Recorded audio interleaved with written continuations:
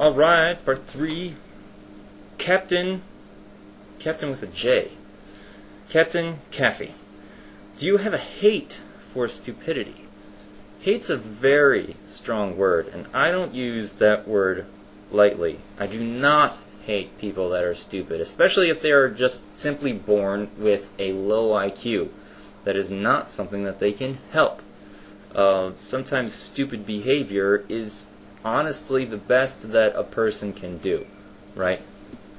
And seriously, when it comes down to it, we're all just stupid, relatively furless monkeys bumbling our way through life. So come on. Of course people are going to do stupid things. We are stupid animals. You need a lot of patience with your fellow humanity, I think. Hate's a strong word. Don't use it lightly. Dislike, frustrated, fine. Hate, come on. Hate, what's the response to hating something? Destroying it, right? Hate leads to killing, right? Don't use hate lightly. Don't throw that word around too lightly. Gossen. How old were you when you met your wife? 16 in high school. It was the end of sophomore year in high school, and then we were hanging out in the same group of friends all summer, and we actually started dating the beginning of junior year. So we've been together since late 1996. How am I supposed to... Narshrath starts with a G. Hope that's a silent G at the front of that. Do you play/plan on playing any new video games? Yeah, eventually. I might get Prototype because it's being released for PC. I'm looking forward to Assassin's Creed 2. Looking forward to Beyond Good and Evil 2. What else? StarCraft, whenever that comes out. The Old Republic for an MMO for PC is looking really good. What else? But what am I playing right now? Besides Team Fortress 2, and eventually go playing Portal puzzles when I get bored, or Peggle. That's a good one too. I'm not really playing much. Every once in a while I'll go downstairs and play an old PS2 game, like I just beat Kaya Dark Lineage again for the 3rd time. Collected all those nudies, rescued all the natives. But besides that, nothing on the horizon. I wish I had an Xbox 360 or a PS3. If I had a PS3, I'd be playing Infamous right now, but I don't have one. If I had an Xbox 360, I'd probably be playing Prototype, but I don't have one, so stuck with my Wii. Gotta wait until Corruption comes out. Mr. Kuba 07. Favorite TV show of all time? Of all time. That's a huge question. It's a huge question. Now, how do I go about answering this? Do I think it's the most impressive? It's the most memorable? How about if I was stuck on a desert island with a TV and a DVD player and was only able to watch the entire run of a single show, what show would it be? I'd probably have to say Star Trek The Next Generation, with Stargate SG-1 coming up as a close second. Sci-fi, yeah. That's just how I roll. Favorite TV character of all time? Oh, are you kidding me? I'd actually have to say to Paul on Enterprise. Why? Well, obviously, Jolene Blalock is fantastically attractive. That aside, playing a Vulcan, right, requires a huge amount of subtlety.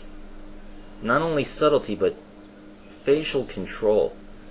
The slightest movement, nod, raising of an eyebrow, even a smirk to get across to the audience what's going on internally takes a lot of skill. And I think a lot of times actors who play Vulcans are underappreciated in the depth of their performance.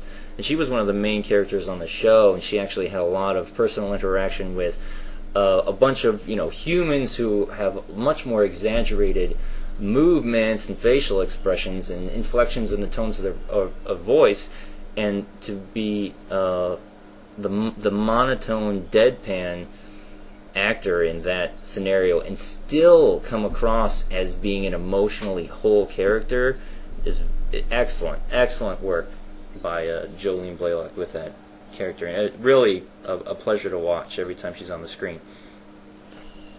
DJ Zaps, do you play any real-time strategies, and so are you getting StarCraft 2?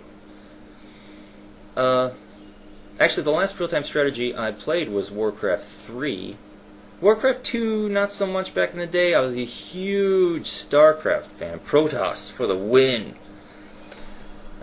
Carriers, mass carriers with those interceptors all over the place. I have bogged down a computer with upgraded carriers flooding into a base.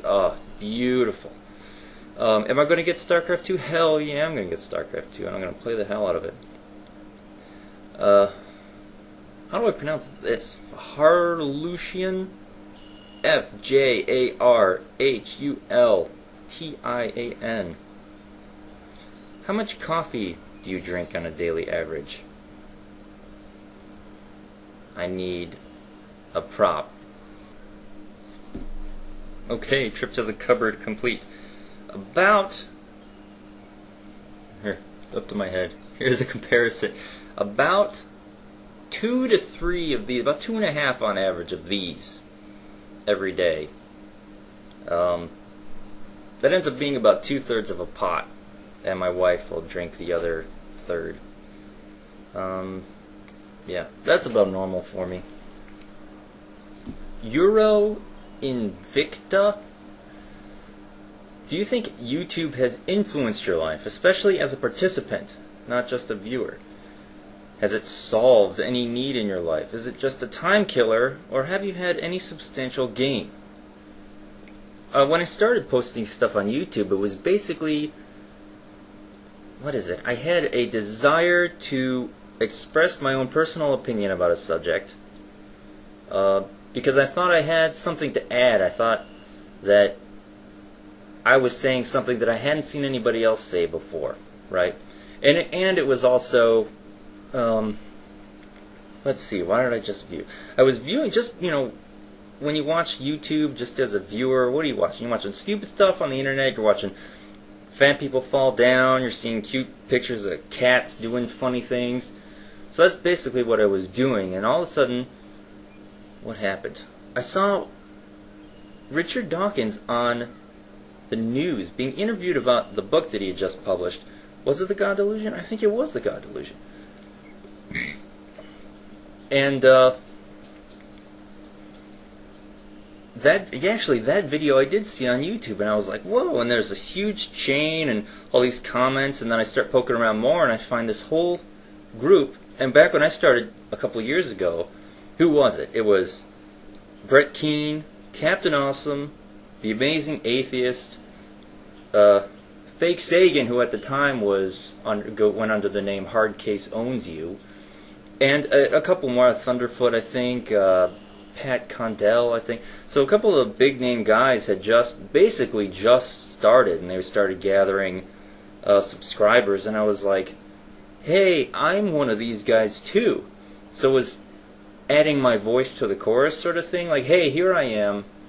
I'm one of you guys too, and if anybody else is watching, there's a lot of us. Feel free to come out of the closet. So the sense of ideological community, I guess, was fulfilled. And it got some things that I had just been keeping in my head and didn't really have a forum to express. I actually had a new forum to express. And if you look at some of my earlier videos, my stumbling, not so much stumbling, but it's hard to say. I'm definitely not comfortable speaking. I think that's readily apparent if you look at some of my older stuff, that I'm not comfortable at formulating my ideas. I think I'm going to get shot down. No confidence, that's what it was. YouTube, posting stuff on YouTube has given me a lot of confidence in public speaking. surprisingly, even though I'm just sitting in my office babbling at a webcam. You can see, like, number of views, number of comments, that other people are actually watching the stuff that I'm posting, and it just kind of blew my mind at first. And now, a couple years later, and I've got like 1,100 and change subscribers, and active comment list on like every video that I post. Like, I'm surprised I'm dealing with it as well as I am. So I guess it's kind of made me grow as a person, in that I'm more eloquent and confident than I used to be.